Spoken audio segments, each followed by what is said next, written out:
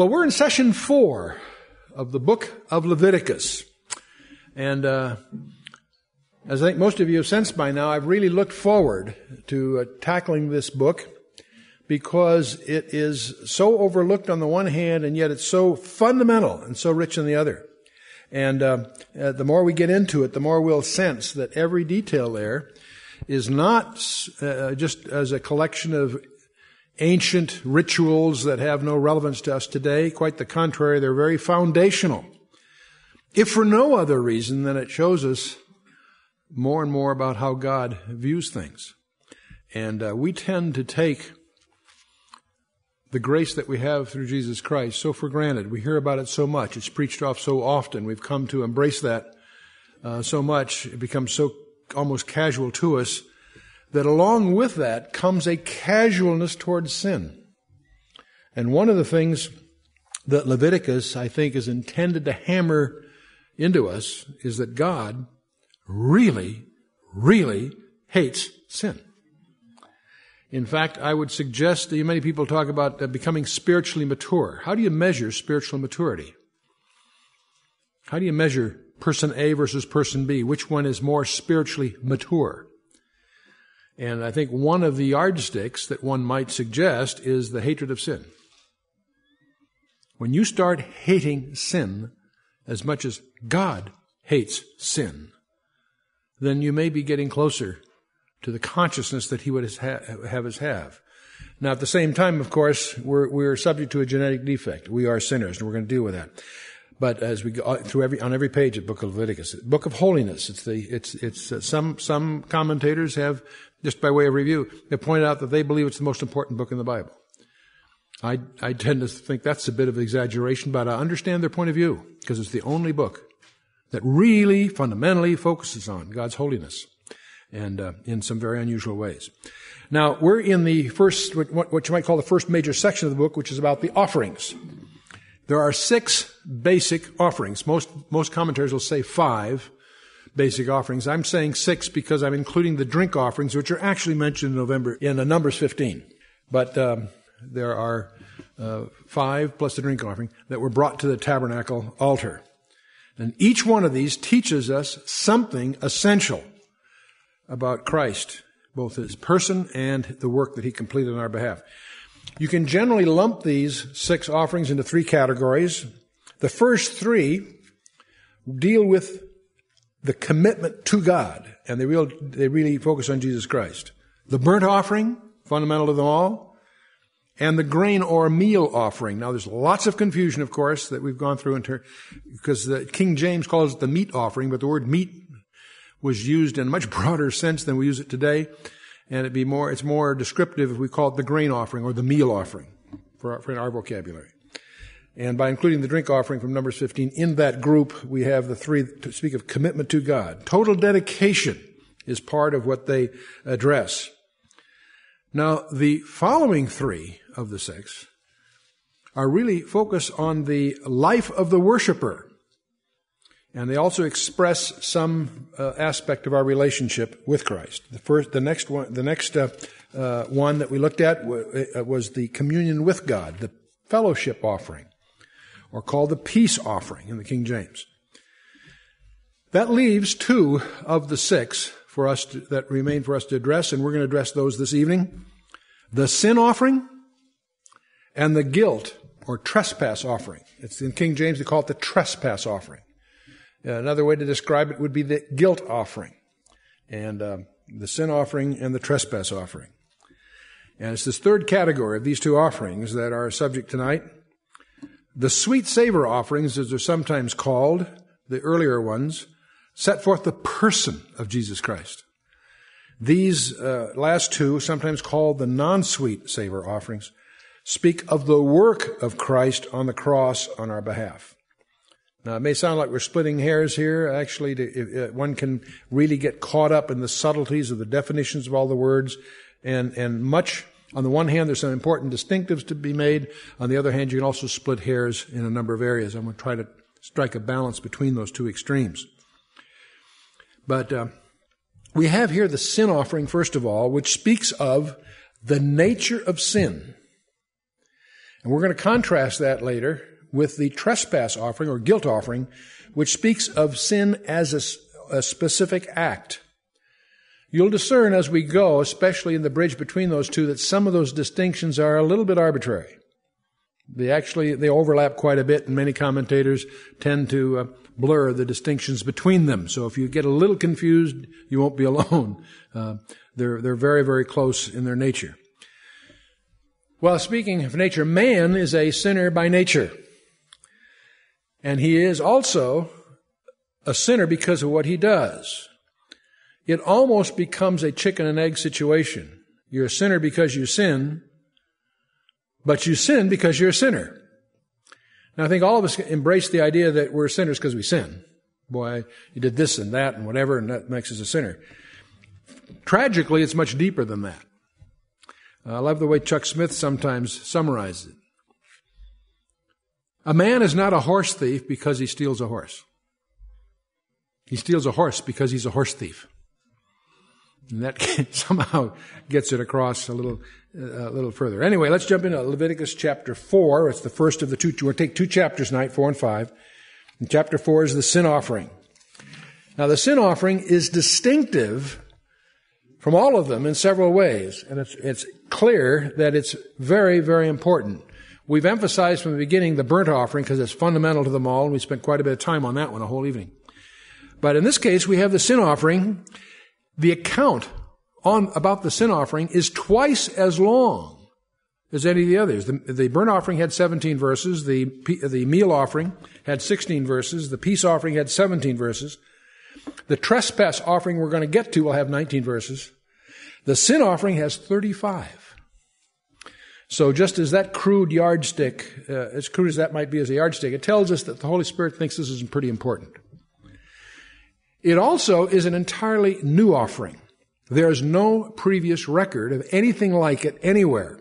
No heathen nation had anything even similar to it. Many of these offerings were, in some respects, emulated by pagan nations. They had offerings, they burnt sacrifices, stuff in quite different ways. But there's nothing that the scholars have found that even emulates, simulates, what have you, this peculiar offering.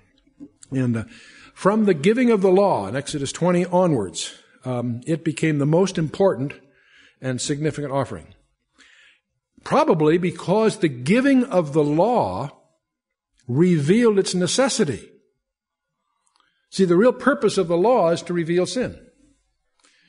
One of the startling discoveries you make when you plunge into the book of Romans is the law was given that we might sin more. And Paul actually says that, because to demonstrate the real nature of sin. And certainly it's one of its primary purposes is to reveal to us the need for a remedy for sin. Now, the sin offering here was offered at all of the feasts, at Passover, Pentecost, trumpets, tabernacles. And it was not only offered on Yom Kippur, it was the offering that enabled the high priest to enter the Holy of Holies. That only one time a year on Yom Kippur, the high priest was allowed to go in the Holy of Holies. And it was, that part of the dynamic was the sin offering. Now, it was in contrast to the burnt offering, although it was made in the same place. The burnt offering tells us who Christ is. The sin offering tells us what he did. They draw that distinction. In the burnt offering, Christ meets the demand of God's high and holy standard. In the sin offering, Christ meets the deep and desperate needs of the sinner. So one is looking up and the other looking down is one sense of it. The burnt offering was a voluntary offering. The sin offering was commanded. The burnt offering ascended. Everything went up in smoke, as you recall. The sin offering, everything was poured out. Again, one goes up, one goes down. So some people argue that in the burnt offering we see the preciousness of Christ, and in the sin offering we see the hatefulness of sin. Well, let's just jump in verse 1. And the Lord spake unto Moses, saying, and it goes on, that phrase characterizes book. Often God spoke through the prophets or through a prophetess or what have you. Book of Leviticus is quite distinctive in that almost the entire book is a quote, a series of quotes by God to Moses directly. And so God spake unto Moses, saying, Speak unto the children of Israel, saying, if a soul shall sin through ignorance against any of the commandments of the Lord concerning the things which ought not to be done, and shall do anything against them, then it goes on. The emphasis of both these, both the sin offering and the trespass offering, are sins of ignorance. Sins that, now you say, gee, well, what about the sins that are deliberate? The sins that are deliberate, they were taken care of. They were subject to death. We overlook that. See? So we're talking about here sins that can be remedied. The ones that can be remedied are the ones that are done through ignorance. That doesn't mean they're innocent. They're still guilty. Payment had to be made, but here's the provisions. These are the provisions that have been made. And see, if a man sinned willfully and deliberately, this offering didn't do anything for him. This was just for those that were inadvertent. The distinctions we'll make as we get into manslaughter versus premeditation. They're quite different. Remember Hebrews 10:28. He that despised Moses' law did what? Anyone? Died without mercy under 2 or 3 witnesses. There's no salvation for anyone that rejects Christ. Hebrews, in that same passage, Hebrews, it said, for if we sin willfully after we have received the knowledge of the truth, there remaineth no more sacrifice for sins, but a certain and fearful looking for judgment and fiery indignation, which shall devour the adversaries. Now, one aspect of this that I think is worth highlighting is that sins of ignorance, the fact that they had to be paid, the fact that they're sins of ignorance, reveal a very fundamental truth. How many of you recognize the reality that we can sin by ignorance or oversight? See what I'm saying? Do you know what you've just also certified? Is that man is sinful by nature.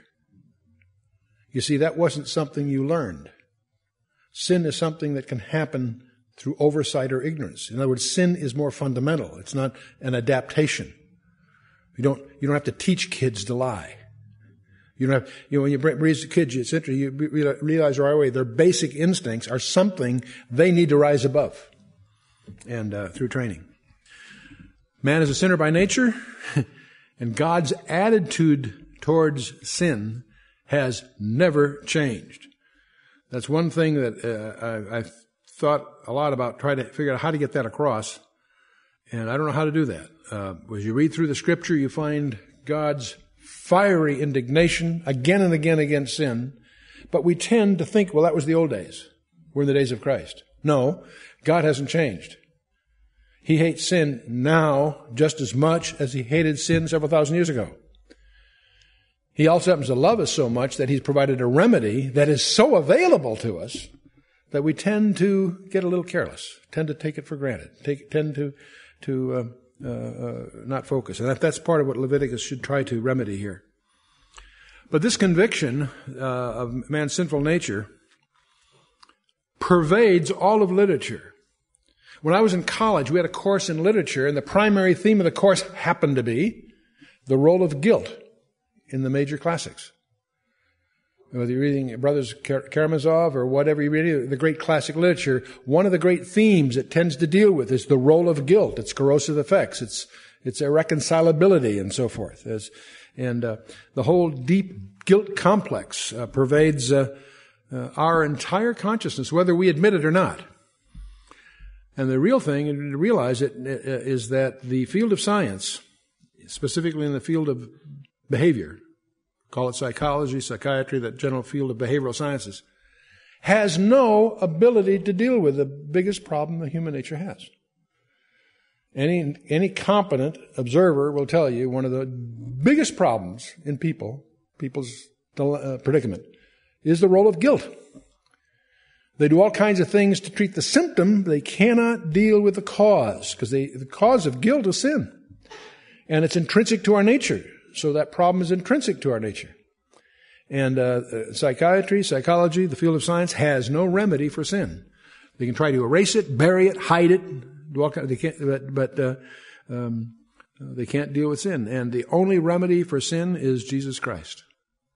The remedy for sin are not these sacrifices of bulls and goats, except to the extent they pointed to, they anticipated, they amplified in advance the significance of that event on that wooden cross erected in Judea some 2,000 years ago. So what we need to do is lie on the couch of Jesus Christ, not on the couch of our local analyst. And what we need to do when we lie on that couch is to cry out like the psalmist did, Psalm 139, "Search me, O God, and know my heart. Try me and know my thoughts, and see if there's any wicked way in me, and lead me in the way of everlasting." All through the Old Testament, David, search me and see if there's reveal to me my secret faults. The passion, the pursuit of the man of God in the Old Testament and the New is to discover the sin in him so he can confess it and deal with it. The sin is there, whether you admit it or not. And that's Psalm 19, Psalm 51, there are lots of places we could go, but let's keep moving here. It's interesting that aside from Leviticus, God made provision for a man who through ignorance or rashness or accident messed up. God made, that didn't excuse him, but there was provision made for someone who through ignorance, rashness, or accident killed somebody. As you may recall in Numbers 35, as you recall, when Joshua conquered the land, 11 of the 12 tribes were allocated geography. Portions of the region that were allocated to Judah, Simeon, Benjamin, whatever. Not the Levites. The Levites did not inherit land in the traditional sense because God was their inheritance. So they were treated differently than all the other 11 tribes. They were given 48 cities and certain definitive regions around those cities, the Levitical cities. 6 of those 48, 3 on the west of the Jordan, 3 on the east of the Jordan, were designated cities of refuge. And we find this, I pointed to this because it's an example where God is making provision for someone who inadvertently sins. When we think of the guilt of sin, we think of it as a result of a conscious act. Someone chose to do something wrong. No. You can also sin through ignorance. You can sin through an accident. You might have gotten careless and someone got killed because an axe head fell off your handle and killed a neighbor. Didn't mean to, but it was your fault in the broader sense of that term. And we would call that episode manslaughter in contrast to what we call first-degree murder, right? In the Old Testament, God made a provision for that. He designated these 6 cities of refuge. Now, this is a dear example to me because I have shot my mouth off for many years saying that everything in the Scriptures is there by design, deliberately. And furthermore, not only is it there by design, it always points to Jesus Christ. And I've had a couple of colorful examples where people have challenged me on that. And one of the places I got challenged was on the cities of refuge. Because this is a weird instruction that we find in the Torah, in the books of Moses. Because the idea was that if you were you found yourself guilty of manslaughter. Some guy got, maybe you're in a fight and you hit him too hard, you didn't mean to kill him, but he's dead. You didn't mean to. It was out of rage or accident or whatever. It's what we would define as manslaughter. By the way, interesting, in Israel, ancient Israel, they had no police. You ever notice that? They had no prisons. It's a very interesting culture. And they made sure, God made sure they wouldn't defile the land by letting any of this continue. So how do they deal with it? Who was accountable to avenge the death of this person, the next of kin? He was called the Goel. He was also called the Avenger of Blood. The guy's brother or whoever, when heard about it, it was his commission, his mandate to go after the guy that killed his brother. So you knew the Avenger of Blood was coming after you because there he's laying on the ground. What did you do? You hightailed it to one of the cities of refuge. Because if you could get to the city of refuge and convince the people at the city gate, the city fathers, the city hall, if you will, that this was manslaughter, not premeditated, or you had that issue to deal with, and they gave you asylum, the Avenger of Blood could not touch you. You had to stay within that city. You couldn't leave that city. If you left the city, you were fair game. He might be laying out there waiting for you. But as long as you were in the city, you were safe. And that's the deal. Except there's another footnote in Numbers 35. And that is that once the high priest died, you were free to go home and you were safe. Now, if you're a humanistic liberal commentator on this sort of thing, you tend to dismiss all this as sort of a quaint, ancient tribal method for dealing with this problem. There's no way you can really relate this intelligently to what does all this have to do with the longevity of an official that's down in Jerusalem, 50, 100 miles away, whatever. And yet, when the high priest died, that was the big release, if you will, for any of these fugitives that were hiding out in the cities of refuge. You say, okay, Chuck, what's that got to do with Jesus Christ? Well, let me ask a couple of questions. Was the death of Jesus Christ premeditated murder or manslaughter? Well, from God's point of view, it was clearly premeditated. Because in Acts 2:23, he was delivered by the determinate counsel and foreknowledge of God. That was his destiny. God planned it before Adam was created. He knew it was coming. So from God's point of view, it's premeditated murder. But wait a minute. We're the people at issue here. What is his death from our point of view? You and I. Remember what Jesus said in Luke 23:34. Father, forgive them for they what?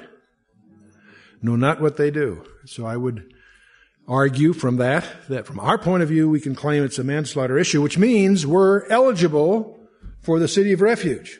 Who is our city of refuge? Jesus Christ, exactly. No one can touch us as long as we are abiding in him. And all this was to endure until what happened? The high priest died. Who's our high priest? Jesus Christ. And when he died, what? We're free to go. We're released. We really are free indeed. And our high priest, though he died, he ever lives to make intercession for us, Hebrews 7:25.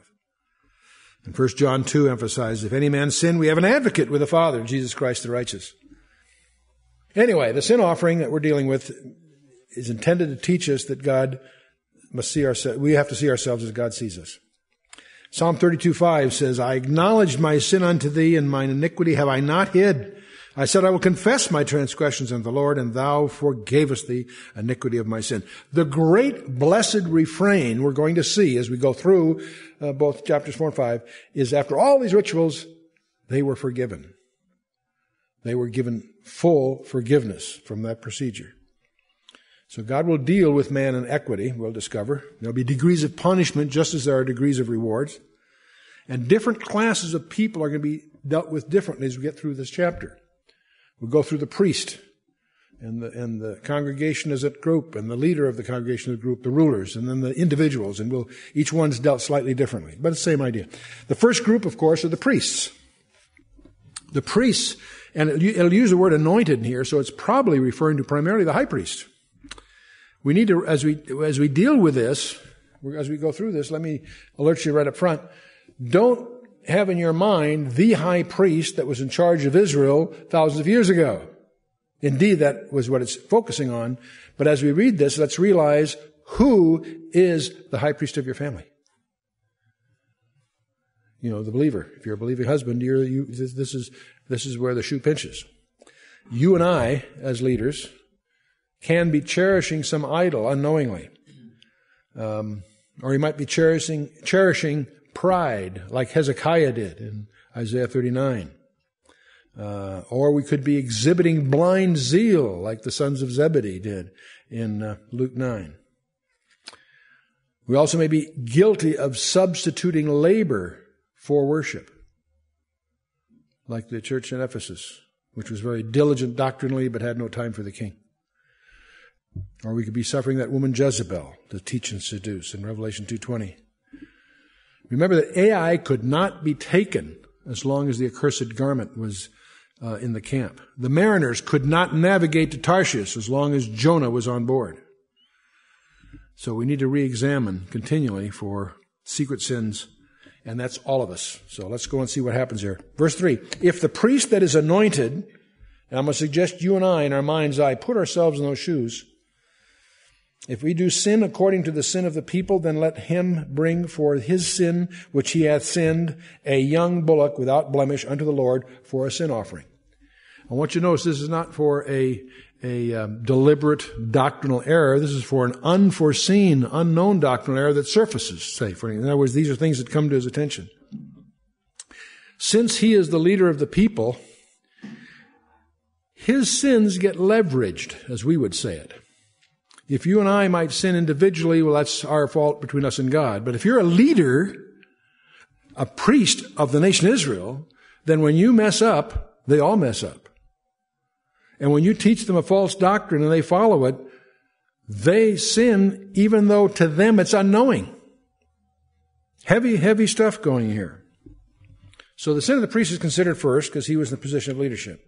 He was to bring a young bullock. Now, this was the most valuable animal within their culture.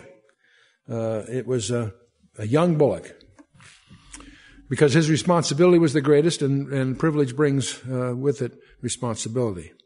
And that's why James, in chapter 3 of the epistle of James, he says, "My brethren, be not many of you masters, knowing that we shall receive the greater condemnation." It's a very, very strange thing when Jesus talks about why he teaches in parables. That seeing they might not see, hearing they might not hear. That sounds like, gee, they're being denied. No, they're being spared. Because Jesus knew they would not believe. And if they heard and understood and not believe, that's a far heavier sin than if they didn't understand and not believe. Given that he knew they weren't going to believe. You follow what I'm saying? It's a strange logic, but until you understand that, the passage is very, very strange, Matthew 13. Anyway, let's move on. Okay, and verse 4, "And he shall bring the bullock unto the door of the tabernacle of the congregation before the Lord, and he shall lay his hand upon the bullock's head." There again, there's the transfer of identity, if you will. "And kill the bullock before the Lord." And this, up till now, the ritual looks identical to the burnt offering that we studied in that first chapter. Verse 5, "The priest that is anointed shall take of the bullock's blood and bring it to the tabernacle of the congregation, and the priest shall dip his finger in the blood and sprinkle the blood 7 times before the Lord, before the veil of the sanctuary." And this first step is to secure God's relationship with the offender. 7 implies completeness. "Then the priest shall put some of the blood upon the horns of the altar of sweet incense, and before the Lord, which is in the tabernacle of the congregation, and shall pour all the blood of the bullock at the bottom of the altar of the burnt offering, which is at the door of the tabernacle congregation." So this is the place of prayer and the privilege of worship to the offender. And the horn, of course, is a recognized symbol of power or authority. This is all, in a sense, the same thing that happens in 1 John 1:9, what some people call the Christian's bar of soap. If we confess our sins, that he is faithful and just to forgive us our sins and to cleanse us from all unrighteousness. Now, the remainder of the blood was poured out at the bottom of the brazen altar. And this was to satisfy the conscience of the sinner and remove the guilt complex. This remedy for the conviction of sin was the only remedy that could ever satisfy the mind and heart. When Christ forgives you of your sin, he also forgives you. There's nothing more to be said. It is totally and forever settled. And as one commentator put it so simply, he is adequate. I'm reminded when I was a consultant to the board of Rockwell, I got involved with some of their human relations people. Large corporations often have a performance review thing where the person is unsatisfactory, satisfactory, or good, very good, excellent. And I always said, gee, after excellent, there's one more category they should add. What's that? Adequate. And I actually I mimicked up some performance reviews. I went through the thing, from satisfactory, very good, excellent, adequate. As if you might reach if you really, Well, in that spirit especially, Christ is adequate, complete, sufficient. And now, from this point on, the sin offering follows the ritual of the peace offering, or fellowship offering. Verse 8, he shall take off from it all the fat of the bullock of the sin offering, the fat that covereth the innards, the fat that is upon the innards, the 2 kidneys, the fat that is upon them, which is by the flanks, and the caul above the liver, the kidneys, and he shall take it away, as it was taken off from the bullock of the sacrifice of the peace offerings. And the priest shall burn them upon the altar of the burnt offering. So all sin is forgiven, fellowship is restored, fat is burned on the altar, and fat you regard, it speaks of the best part. It was reckoned as the very best. But from this point on, by the way, there is a radical departure for the sin offering against all the other offerings. The remainder, see, they burned the innards on there, okay? Now the remainder of this stuff, they don't burn there, they take it outside the camp from there and burn it there. Verse 11, the skin of the bullock and all his flesh and his head and his legs and his innards and his dung and the whole bullock shall he carry forth without the camp unto a clean place where the ashes are poured out. Burn him on the wood with fire. Where the ashes are poured out shall he be burnt. So on the one hand, it's totally burnt, unsparing justice. But they're trying to emphasize the exceeding awfulness of sin. And there's nothing here that could be mistaken for consecration. It's taken out of the camp. It's gotten out and destroyed out there. And this points to Christ as our sin bearer. He's the one that was made sin for us. 2 Corinthians 5:21, very key verse. He was made, we have no capacity to imagine what that means. That our pure and precious Lord, who was sinless on that cross, was made sin for us in our place. Now it's interesting that this happens about 4 miles from the temple. This is outside the camp. When you look at Hebrews chapter 13, starting at verse 10, it says, we have an altar whereof they have no right to eat, which serve at the tabernacle. For the bodies of those beasts whose blood is brought into the sanctuary by the high priest for sin are burned without the camp, that is outside the camp. Wherefore Jesus also, that he might sanctify the people with his own blood, suffered without the gate, that is outside the gate. Let us go forth therefore unto him without the camp, bearing his reproach. For here we have no continuing city, but we seek one to come. How interesting it is that Jesus Christ fulfilled that at Golgotha outside the city walls at that time. Right outside what we call today the Damascus Gate. It's fascinating to see how this all ties together when you get to Genesis 22 and you realize that Abraham was instructed to offer Isaac. He did it at a particular spot, and he knew he was acting out prophecy. He named the place prophetically. But I don't know if he knew how specifically it would be that 2,000 years later on that very spot, another father would offer his son. And here in this, and then as we get into this whole thing with Moses and the wandering in the wilderness and the giving of the laws, that they have the sin offering so skillfully modeled. Again, this aspect of it, outside the camp. Anyway, let's move on, verse 13. We're going to shift now. We've been talking about the priest. We're going to shift now to the congregation. Verse 13. And if the whole congregation of Israel sin through ignorance, and the thing be hid from the eyes of the assembly, and they have done somewhat against any of the commandments of the Lord concerning things which should not be done, and are guilty, when the sin which they have sinned against it is known, this is not something secret now, it was hidden before, now it's known apparently. Then the congregation shall offer a young bullock for the sin and bring him before the tabernacle of the congregation. Again, the victim is the same as before. A young bullock, the most valuable animal. The lesson here, though, is that in addition to individual responsibility, there is a thing called corporate responsibility. God judges nations. And many people who didn't participate in the sin of that nation get judged with that nation. That's a heavy idea. You get judged along with it. You know, that fascinates me to think that through, because I've got good friends that are mature Christians who are staying in a liberal church because they feel they're called there to try and witness to it. You know, I've always accepted that until I studied this. And my question to them now, if I get a chance to talk to them, is, where did they get that idea? It's not in the Word of God. It's not in the Word of God. And you look at Revelation 18:4, come out of her, my people. So you don't participate in their sins. It's a disturbing thing, and I want to tiptoe very carefully through this minefield. But if you're in a church that is knowingly not on track, you've got some tough praying to do. Because if that church is, for whatever reason, eligible for judgment, you don't want to be in that group. And my authority would be simply the Book of Leviticus, chapter 4 and 5. Anyway, verse 15. And the elders of the congregation shall lay their hands upon the head of the bullock before the Lord, and the bullock shall be killed before the Lord. Now, it's the elders, in the name of the people, that are transferring their collective national sin on that bullock. And I might say, I can't resist this, that it was the elders that also put Jesus to death on behalf of the people. Their act was a national rejection.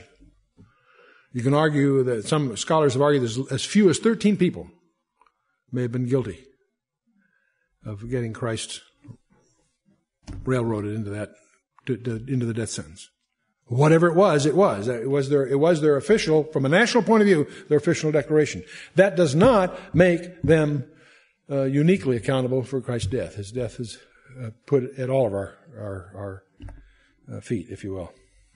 Anyway, the rest of this is the same as for the priest. Verses 16, anointing shall bring out the bullock's blood to the tabernacle congregation. He shall dip his finger in some of the blood and sprinkle it 7 times before the Lord, that is before the veil. And then he shall put some of the blood upon the horns of the altar, and so on. He shall take his fat from him, burn it on the altar, and he shall do the bullock as he did with the bullock for the sin offering. He shall do with this. The priest shall make an atonement for them. It shall be forgiven them. See, the good news about this procedure, this ritual, if you will, is that it ends it. Done properly in the right spirit, it puts a period at the end of the sentence, new paragraph, new page, new deal. It puts an end to the guilt that might attend all this. You shall carry the bullock without the camp, burn him as he burned the first bullock. It is a sin offering to the congregation. Then the next section takes the ruler. All are guilty, but the responsibility is different. The reference here is to the civil ruler. When the ruler hath sinned and doth somewhat through ignorance against any of the commandments of the Lord his God concerning the things which should not be done and is guilty.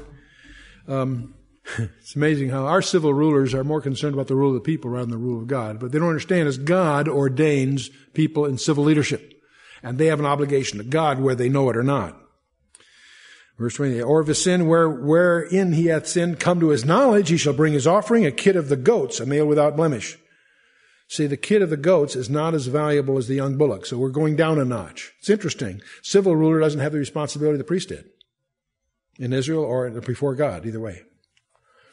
The rest is the same as the priest for or for the private citizen. He'll lay his hand upon the head of the goat, kill it in the same place, and it goes on this way. And get to verse 27, we have the common people, the individual. If any one of the common people sin through ignorance, while he cometh somewhat against any of the commandments of the Lord concerning things which ought not to be done, be guilty. Again, bear in mind, this all has to do with, a sin through ignorance. But yet, nevertheless, involving a commandment of God. And by the way, his guilt cannot be established by hearsay. It takes, his guilt has to be established with 2 or 3 witnesses. It shocks me, by the way, to discover how rare it is in the Christian body to apply the biblical procedure for these situations. Matthew 18, verses 15 to 18, has a procedure.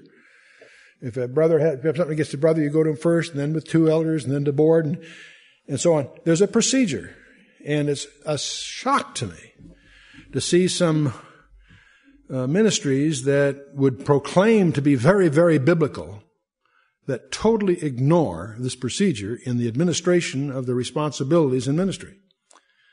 They have pastors that the landscape is littered with the bones of careers of guys who have been unjustly shredded through gossip that was unconfirmed, that isn't true. If just a modicum of investigation would have revealed this. They're right in this region. There are pastors that have been defrauded of their entire several $100,000 net worth by some of these procedures. There are pastors that are allowed to affiliate, and pastors that shouldn't, and there are pastors that should be that don't. It's astonishing, and most of this all done by If you know, I happen to be on the inside of a few of these things, and it just amazes me how hearsay is the operating mechanic. There is a dispute in Southern California with one of the major universities. I should say a Christian university that happens to have a law school, where they defrauded on the basis of hearsay from a student that turns out not to be true, was defrocked, and the management, the regents or whatever they were, felt that expressly indicated that Matthew 18 doesn't apply to them, and it just it goes on, and I'm trying to pray through whether or not to go put a briefing back together on integrity in the body, because it's one of the most flagrant abuse. I'm sensitive to this issue because I spent 30 years in the boardrooms of public companies in this country. The occasions of a breach of fiduciary duty, as they would call it, was relatively rare. I can only recall one or two cases in 30 years and in over a dozen corporations where that ever was an issue. And in the Christian community, the last 10 years being in what I'll call professional Christianity, it's happened 3 or 4 times just in a very, very narrow purview of these things. The ethics I experienced in the secular world are substantially higher than I find operative in the so-called professional Christian community. But let's move on. Verse 28, or his sin, if he had sinned, come to his knowledge, he shall bring his offering, a kid of goats, a female without blemish for his sin which he hath sinned. A female was permitted. This is considered in their culture less valuable than the previous offering. Yet an offering was required. See, we're down to the common people, so it didn't have to be a male without blemish. It had to be a female would be fine. He shall lay up on his hand the head of the sin offering and slay the sin offering in the place of the burnt offering, and the priest shall take the blood thereof with his finger, and the rest of the procedure is pretty much the same. The important truth here is that complete forgiveness was secured by the sinner. The last phrase of verse 31, it shall be forgiven him. And this is exactly what was accomplished when Jesus Christ was crucified. Ephesians 1:7 says, in whom we have redemption through his blood, the forgiveness of sins according to the riches of his grace. Boy, how important it is to understand that we are forgiven. Satan has 2 deceptions he plays on. First of all, that we don't need forgiveness. We're okay. And when we discover that we really are sinners, he'll swing it the other way. Well, he can't forgive me because I have these peculiar circumstances in my background. I'm sure he can't reach that far. Study the case of Manasseh, the worst king of all. Blood border to border. Terrible, terrible king. He ultimately repented and was forgiven, believe it or not. Anyway. And the rest of this goes on pretty much the same way through verse 35. In the interest of time, we'll just move on. Let's move on to Leviticus 5, where we deal with the guilt offering, commonly called the trespass offering. Again, we're dealing with specific acts of sin committed in ignorance or in inadvertency. The only really distinctive here is that here it seems that it's focusing more on specific acts that were private acts. There are many expositors, by the way, that still have not come to a conclusion as to what the difference between the sin offering and the trespass offering are. So if you get confused, don't be disturbed. It seems, though, that the sin in the trespass offering was more private and confined to the individual's private knowledge. Some expositors treat the first 13 verses of this chapter 5, as really part of the sin offering, the previous one. So if they seem to overlap, don't be surprised.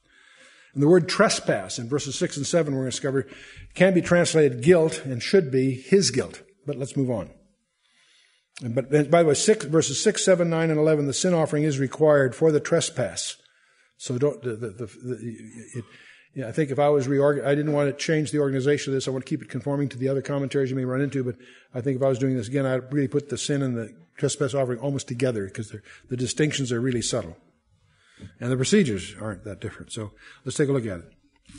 We're going to treat this, we'll treat the chapter 5 as the whole thing as dealing with a trespass offering. And trespass really means, most of us understand what trespass means, and the meaning is the same. It's an invasion of the rights of somebody else. That's really what trespass means here. People love to talk about liberty. They go around parading and burning things and so forth. And they're free to swing their fists wherever they like, except their liberty ends where my nose begins. There's a point at which your liberty does not extend. When the minute you start to invade somebody else's rights, that's called a trespass. Withholding tithes is robbing God. That's a trespass against God. Malachi 3:8. Partaking of something forbidden is a trespass. Achan took the cursed thing in Joshua 7. Let's go in verse 1. If a soul sin and hear the voice of swearing, it is a witness whether he hath seen or known of it. And if he do not utter it, then he shall bear his iniquity. Now that may sound confusing until you realize that what it's talking about here is that of a swearing in the sense of an adjuration, like in a court of law. It has to do with the hearing of an oath and being a witness. What it really says is, if you're in that situation, you must tell the truth, the whole truth, and nothing but the truth. The context here implies that you're an adjured and you're as a witness, you're not allowed to withhold part of the story. You've got to tell the whole truth. You see, you want to utter it. If you don't utter it, what you know about it, you're going to bear the iniquity. This is just a representative thing. There's going to be some other things here too. It's going to deal here with the sins of omission. And James, you remember James 4:17. To him that knoweth to do good and doeth it not, to him it is sin. And Solomon prays the same thing in 1 Kings 8. In his prayer of dedication, he has verses 31 and 32 where he prays that we might be faithful in this regard. And by the way, gossip, I believe, is the most painful sin. There are a lot of sins that are probably more serious in a lot of ways. All sin is serious.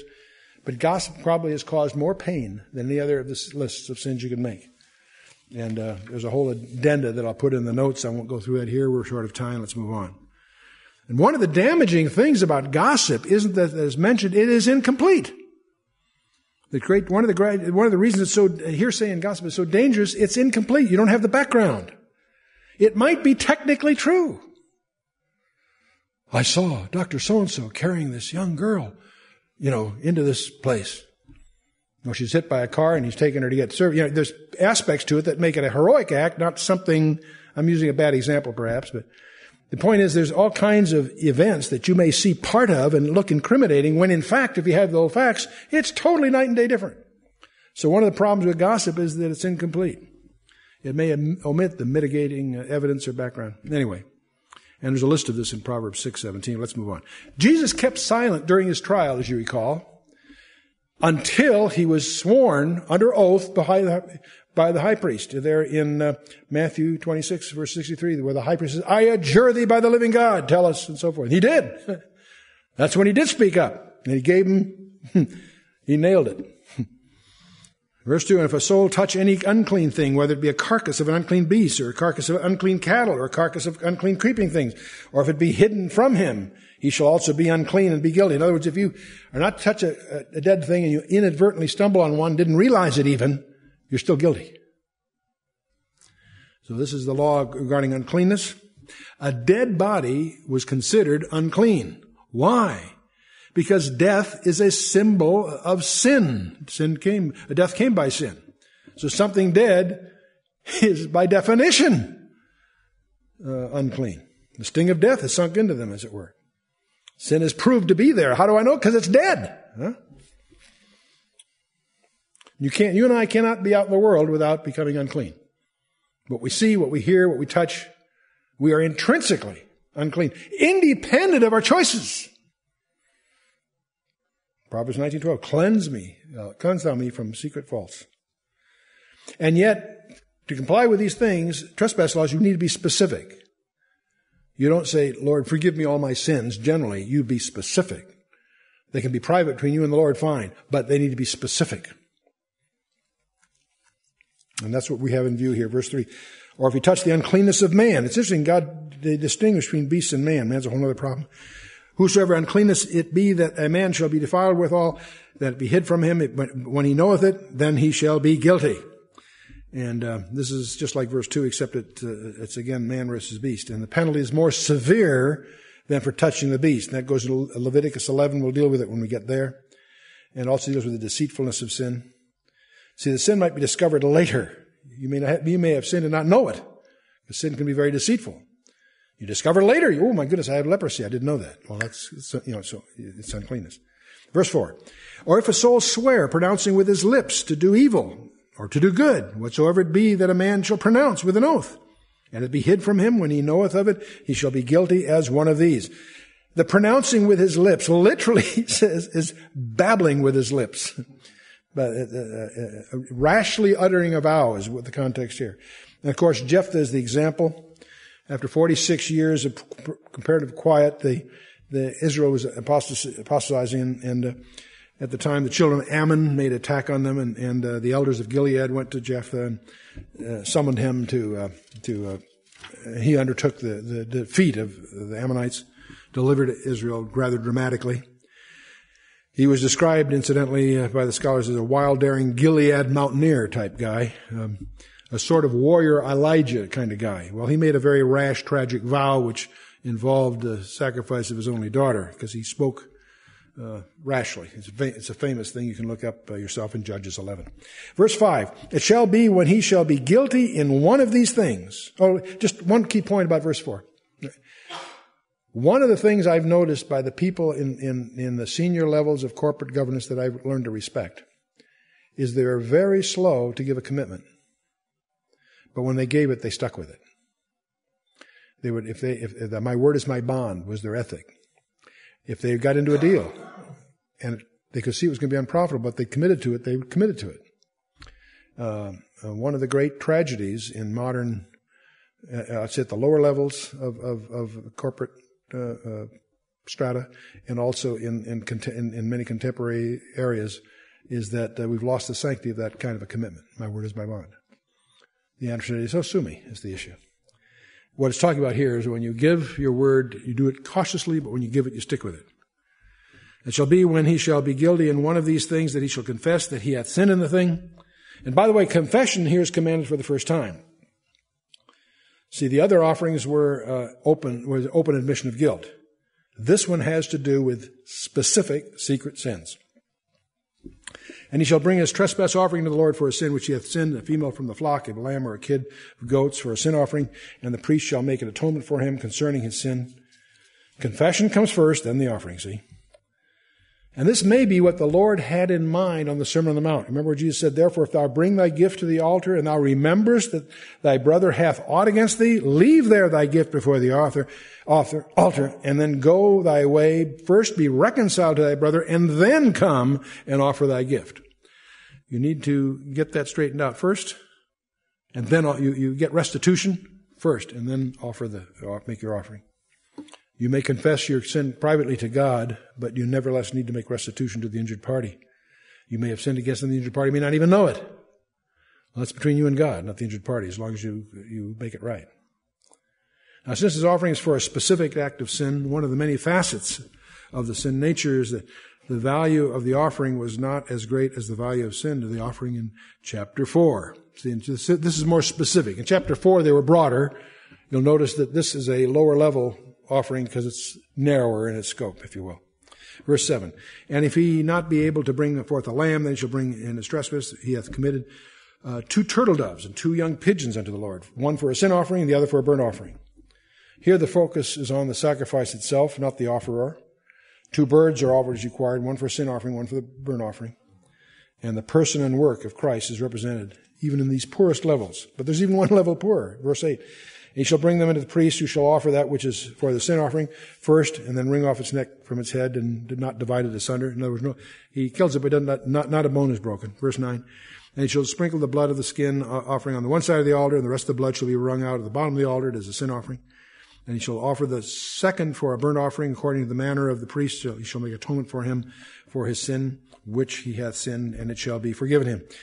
But if he be not able to bring 2 turtle doves or 2 young pigeons, then that sinned shall bring for his offering the 10th part of an ephah of fine flour for a sin offering. He shall put no oil upon it, neither shall he put any frankincense upon, for it is a sin offering. The poorest of the poor, in other words, were not left out. If he couldn't get even a bird, he could bring what was equivalent to a piece of bread, some flour. But no oil or frankincense. This is very similar to the jealousy offering that we'll encounter when we get to Numbers 5. And the intent was to present to the Lord the very person and substance of the offerer. It was defiled. That's why there's no oil, so forth. It's an omer, 1/10 of an ephah. That happens to be the very quantity of manna that sufficed every day in Exodus 16, so on. Verse 12, then she shall bring it to the priest, and the priest shall take his handful of it, even a memorial thereof, and burn it on the altar according to the offerings made by fire unto the Lord. It is a sin offering. The priest shall make an atonement for him as touching his sin that he hath sinned in one of these, and it shall be forgiven him. And the remnant shall be the priest's as a meat offering, or a meal offering. Now we get into an area which I'll call non-specific trespasses. These are primarily fraud situations.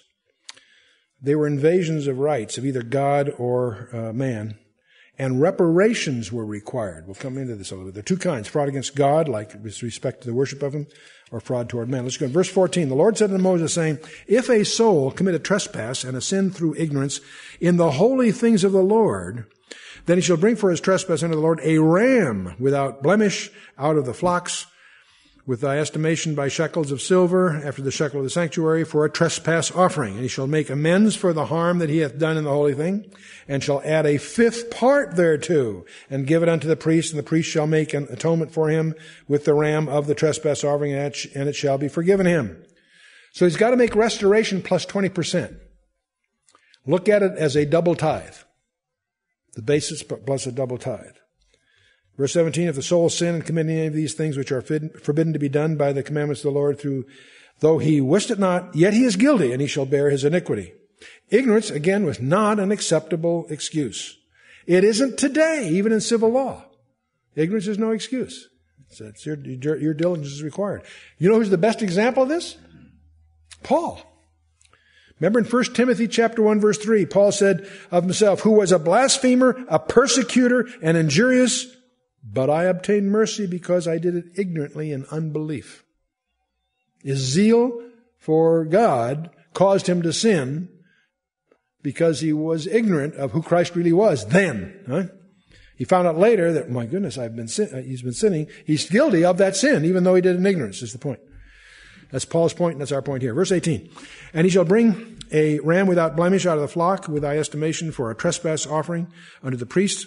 And the priest shall make an atonement for him concerning his ignorance, wherein he erred, and wist it not, it shall be forgiven him. The ram was the earliest form of recorded offering pointing directly to Jesus Christ. Where did that occur? In Genesis 22. When Abram offered his son Isaac, a ram was substituted there. Verse 19, it is a trespass offering. He hath certainly trespassed against the Lord. And again, the ritual is the same as for the sin offering, except for the sprinkling of blood, which followed the pattern of the burnt and peace offerings. And we're going to explore some of this in more detail later when we get to chapter 7 for some other reasons. Now, most books, and I think we have time to squeeze it in, the first 7 verses of chapter 6 are regarded as a continuation of these trespass offerings. And the Lord spake unto Moses, saying, if a soul sin, commit a trespass against the Lord, and lie unto his neighbor in that which was delivered to him to keep, or in fellowship, or in a thing taken away by violence, or hath deceived his neighbor, or hath found that which was lost, and lieth concerning it, or swearing falsely, in any of these things a man doeth, sinning therein, then it shall be, because he hath sinned, he is guilty, and goes on. These are business transactions. These all fall into a general area that you and I would call fraud. If he lie, it's one thing about what he delivered for him to keep. I want you to take care of my donkey, and you don't tell. He has a defect you don't tell him about, and it goes both ways. In which he was delivered him to keep, or in fellowship. The word fellowship there, by the way, in the Greek would be koinonia. It means in trust as a partner, and or in a thing taken away by violence, or hath deceived his neighbor. All these things are things that we can do overtly or even covertly. You can enter into a transaction which, because of your clout in that marketplace, you're putting undue pressure on the person making an agreement with you, and you may not even, and it's especially tragic when you don't realize it. And you can be sinning and not know it. If you sin and know it, that's a different problem. But we're dealing here with sins you can commit and not realize it, where you can inadvertently be deceptive, inadvertently be excessively forceful, inadvertently not being a suitable steward when something's entrusted to you. It's very strange to me that these issues are very clearly dealt with in the business world. When you're an officer or a director of a corporation, the concept of due diligence, the concept of your fiduciary responsibilities are part and parcel of your profession. And they work because they are enforced. That's what lawsuits are all about. In the Christian world, we get all fuzzy about this for several reasons. First of all, poor training. An awful lot of people who know their Bible have no concept of what the word fiduciary means and are guilty of the grossest breaches of trust. Part of it's poor training. Part of it is a sloppiness in definition. Part of it is, well, I could go on. Let's go on. The word koinonia means fellowship or partnership. It's a fiduciary relationship, which means you put the other person's interest ahead of your own. If you're an officer or a director of a corporation, you owe that corporation the duty of putting their interest ahead of your own. And that's why it's very important if you have a conflict of interest. It's not a problem if you have a conflict of interest. It's a problem to have an undisclosed conflict of interest. Corporations get around that by disclosing it, so you know. That particular director will abstain from certain issues that go on because he doesn't want to be even the appearance of a conflict. Anyway, in the Christian world, it's very different. People steal lists of names. I won't go on through all that. It goes on and on. Verse 3, or have found that which is lost and lieth concerning it, or swearing falsely, or if any of all of these that a man doeth, sinning therein, and so forth. These are business transactions. They deal with careless custodianship or common forms of defrauding others, especially when you unknowingly defraud somebody else. Deceit has no place in business, especially in serious business transactions. And even discoveries after the fact are in view here. You may find later that so-and-so was defrauded because you didn't make clear some issue. You sinned. Verse 4, then it shall be because he hath sinned and is guilty, that he shall restore that which he took violently away, or the thing which was deceitfully gotten, or the thing that was delivered him to keep, or the lost thing that was found, or of all about which he hath sworn falsely, he shall even restore it in the principal, and shall add a fifth part thereunto, and give it unto him to whom it appertaineth in the day of his trespass offering. And he shall bring his trespass offering unto the Lord, a ram without blemish out of the flock, with thy estimation for a trespass offering unto the priest, and the priest shall make an atonement for him before the Lord. It shall be forgiven him for anything of all that he hath done in trespassing therein. Again, we have the double tithe involved. You make restitution plus 20%. That was deliberately designed, so not to encourage that kind of thing. So, now obviously many people in Israel, going through all of this, saw no significance of comfort in any of this. And part of that because they didn't have any conviction of sin. And because they had no conviction of sin, they despised all these tedious rituals. None go to a hiding place unless they have fear of the storm. All this makes sense if you really understand how God feels about sin. There's a proverb that if you read in Proverbs, you may miss the meaning of. Proverbs 14:9 says, fools make a mock of sin, but among righteous there is favor. That doesn't make much sense because it isn't translated quite right. The Septuagint comes closer, gives you a glimpse of what's really involved. Fools make a mock of the trespass offering, but with the righteous it is esteemed. You see, someone that doesn't understand the offerings because he doesn't understand the remedy because he doesn't understand the disease. And the sense of sin is the measure, I suggest, of spiritual maturity.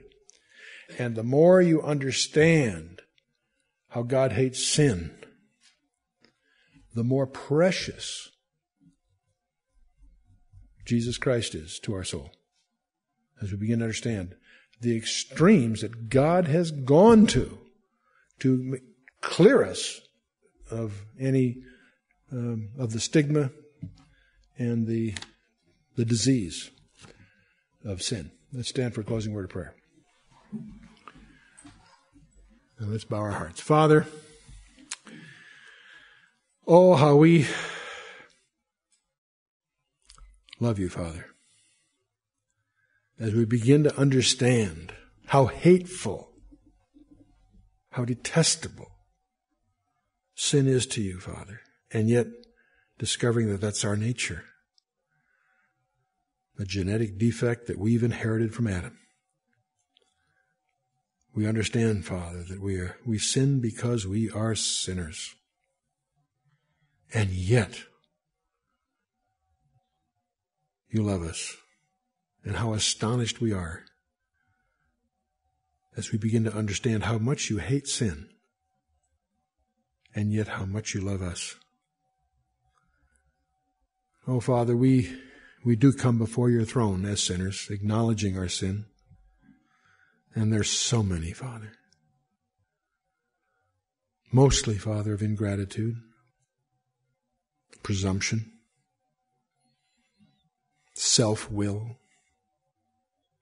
Oh, Father, pride lies behind all of these. We bring that all before you, the cross, Father. We lay it at the cross. We acknowledge our sinfulness, Father. And as we begin to understand these procedures that you highlighted in your word, we begin to understand the innumerable ramifications of that cross. We thank you, Father, that you have provided an offering that is sufficient and complete. That you have gone to such extremes. What for? But to demonstrate your love for us. How can we contain it?